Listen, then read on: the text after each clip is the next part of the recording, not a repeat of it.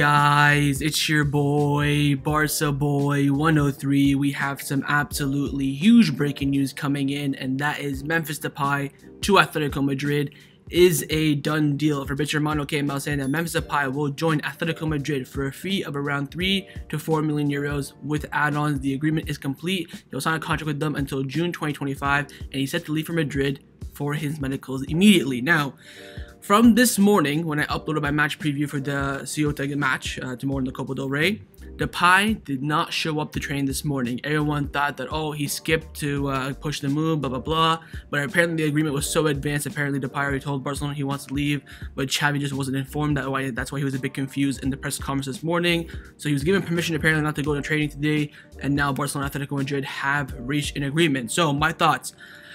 I'm not too happy with it, just simply on the fact that we're letting go of a quality player to another direct rival. It can be any other team in the world apart from Atletico or Real Madrid or maybe Betis, and I wouldn't care. That's my only issue. He's going to be now competing against us, and this could backfire. What happens when you go and he comes to the Camp Nou, scores a hat-trick, and we lose the league by 1 point?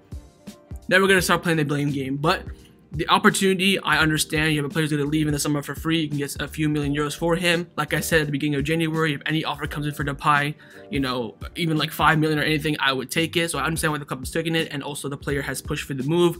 But just the teams that I'm annoyed with. Apparently, Barcelona are asking for Carrasco on loan, some garbage like that. I don't think that will happen. The story is now that Barcelona will try to look for a replacement. And if they don't, they are happy with the 5 forwards that we do have: Rafinha, Varane, Ansu, Dembus, and Lewa, and then they'll rely on some B players like Akuma and all them.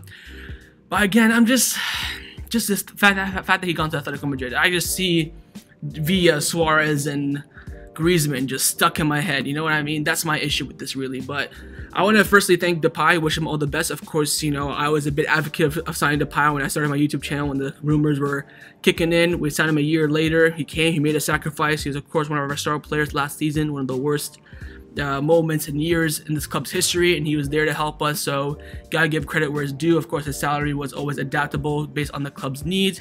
Apparently also now he didn't force he didn't, like, you know, leave training on purpose. Of course he forced a move, which, you know, any player would do, but he always did it in a professional manner. You know, Xavi always said he was a professional in many press conferences, so you have to respect that. But this is the will of the player, and that's the will is to leave. It's gonna be very, very interesting to see what Barcelona do. Again, there's still the rumors about Inter Milan, maybe something with Brozovic. Apparently now Barcelona either want to sign Brozovic or Gonzalo Guedes to replace Memphis, which I mean, a pivot and a left mid, like, I would have just swapped Memphis and Thomas Lemar if you wanted to go for Guedes and Brozovic. Although Brozovic, you know, makes sense, he's a great pivot, but we're gonna swap a striker for another midfielder. You should have more midfielders and less attackers. We're gonna put Pedri left wing on a permanent basis. I don't know, it's a bit weird, but the opportunity came. Like with Joan Laporta and, you know, Xavi and Mateo Elema and Jordi Croy, what they all said during the month of January: we're not gonna do anything, but if an opportunity comes up, you just never know. And that opportunity has come with Memphis Depay, and he will be leaving the club immediately. And of course that will help with FFP as well, with the financial margin. Maybe the club, instead of signing someone, they can just register new renewals like Gavi, Araujo, Alejandro Balde. You know, all those renewals that are still not registered, they can get first team numbers for Gavi and Alejandro Balde respectively. Maybe we'll see Pablo Torre get promoted to the first team officially now with this you know, FFP salary margin cap being available. But again, overall on the move, I'm not really too happy with it, just on the fact that we're selling it to a direct rival. I would have loved it if he went anywhere else. You know, if he even offered me Atletico or United, I would have said United, even though we're playing them in the Europa League in a month, but that's only just 2 games.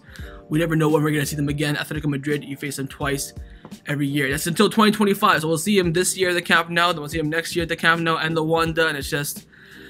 if this backfires on us, the board take the blame, because they know the risk that they're doing with this. First of all, they give Atletico Madrid a great player for a very low fee. I was hoping we'd get double digits with variables, maybe like 6-7 million fixed with a few million in variables.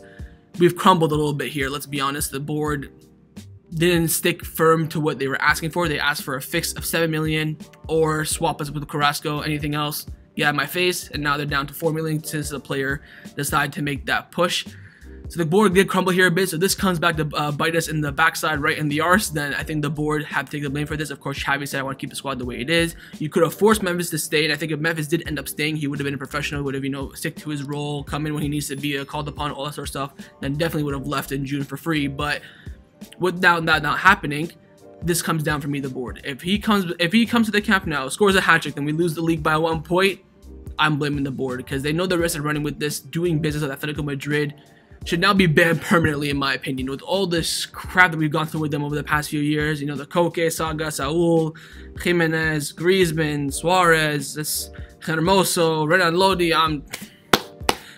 Do business with them unless only for like really desperate. Back in those times we were desperate, but it's, you know, Atletico Madrid let go of João Felix and Mateus Cunha for a combined total of 60 million euros. You're telling me they could not pay at least 10 as a package for Memphis? Come on now. So we'll wait and see how this goes. Hopefully it does not come back to backfire us in the R's, but I wish Memphis all the best. You know, he came here, did his thing, and he's gone now. So I have no bad blood against him. I will be deleting all his music off my Spotify playlist though, best believe that. But yeah, I think he came in, did well. He scored what, I think 15 goals in all competition, played like 40 games, won a Super Cup. So he did his role. He was our star. He was the face of Barcelona last year.